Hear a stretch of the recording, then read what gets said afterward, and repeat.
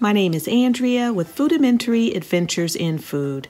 In my household, there's me, my husband, and our adorable 2-year-old little boy.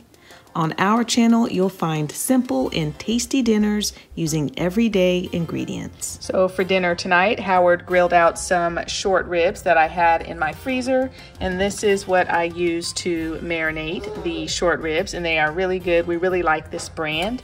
With it, I made some fried rice, and this is a fried rice seasoning mix that I used. I got this from H Mart, which is a Korean grocery store. You get 5 packets in there, and then it tells you that you can use it for soup or fried rice. And I followed the fried rice directions, but I did not put any chicken, so it's just a little bit of green onion in there. And then we are having a side salad.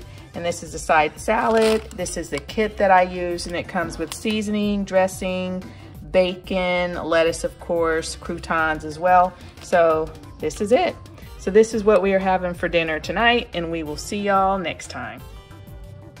So for dinner tonight, we are having taco salads using these taco salad shells that I love so much. I've been eating them ever since I was a child. They are really hard to find now, but my mom found me some a while back ago, and I just put them in my freezer. You get 4 flour shells and formers, and you bake them, and they turn out really, really crunchy. That's so crunchy and flaky. They taste like they're fried, but they're not. And then I'm trying out this nacho and taco blend shredded cheese. I've never seen this before. It came from Kroger. You get cheddar and Monterey Jack, and it's blended with spices. And then my favorite taco seasoning is this one from Trader Joe's. 1 packet seasons 2 pounds of meat. And it gives you directions on the back how to use the taco seasoning. It is spicy, so if you have kiddos that are sensitive to spice, it may be too spicy for them. But I always pour mine out in a jar, and then I just use it that way. So this is what it looks like. Lots of herbs and spices in there. So this is my taco salad. On the bottom, I have lettuce, I have the taco meat, and I'm actually using ground turkey. We're trying to eat a little bit healthier. And then I've got cheese and salsa, and this is Howard's. He has the same thing, except he added sour cream. His avocados were not ready to use, so he is very sad about that, of course. And then the salsa that I am using is this Mateo's. I like it. I find it at Kroger, I mean not Kroger, Costco, but you can find it anywhere. Of course, it's a lot cheaper at Kroger. Costco, sorry. You can find it anywhere, but it's cheaper at Costco. All right, so this is what we are having for dinner tonight, and we will see y'all next time. So for dinner tonight, I am making turkey thighs in the crock pot. So at the bottom of my crock pot, I've got 2 onions that I chopped up, and then on top of that, I added 2 turkey thighs that I browned on top of the stove. So in Texas, and I'm sure other places, but you can just buy turkey thighs by themselves. And I got these at Walmart, and I had them in my freezer. And so now I'm getting ready to add a package of onion soup mix. I've never made my turkey thighs like this, but just wanted to give this a try. And I'm just gonna sprinkle this onion soup mix right on top. And then I'm just gonna cover these and let them cook on low for probably about 7-8 hours. I forgot to mention the garlic butter. So I use this Kerrygold garlic and herb butter. I've had it in my fridge for a while. I had probably like 6 tablespoons, so I just decided to throw that on top of the turkey thighs. Okay, so here are our turkey thighs. Like I said, I let these cook for 8 hours on low. That darkness you see on top is the Lipton Onion Soup mix. It kind of caramelized in there. With it, I am serving some mashed potatoes, and then I was gonna make a green vegetable. I just didn't feel like it. I just made some corn to go on the side. And so these turkey thighs are really big, so Howard and I are splitting one.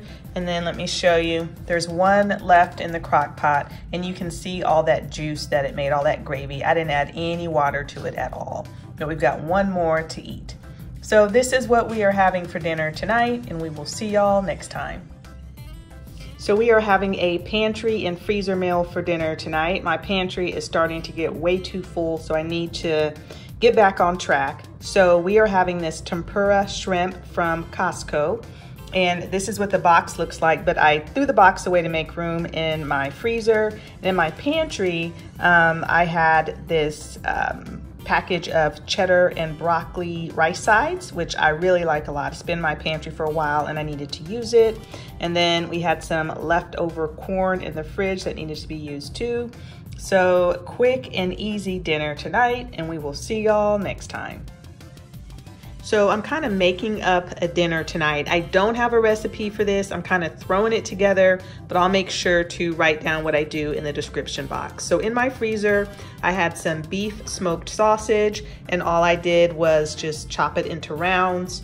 And then what I'm going to do is saute my sausage along with some frozen peppers and frozen onions that I had in my freezer. I'm not going to use all of these, but I'm going to use some of them. Gonna saute them and get them all brown along with the sausage. I'm gonna use some garlic powder and onion powder to season, and then I'm going to use some rice and some chicken broth, but I have this bouillon, so of course I'll add water to it. But that's all I'm gonna do. It's gonna be a really quick skillet meal. Okay, so I fried up my sausage and veggies and got them all nice and brown. I did add a little bit of olive oil in there as well too. So now I'm adding in my water, and I'm gonna add in my bouillon. And I'm just gonna give this a good stir. I'm gonna cover it and adding just a smidge more. Gonna cover it up and let it simmer probably maybe for about 20 minutes, I'm not sure. Kind of making this up as I go along.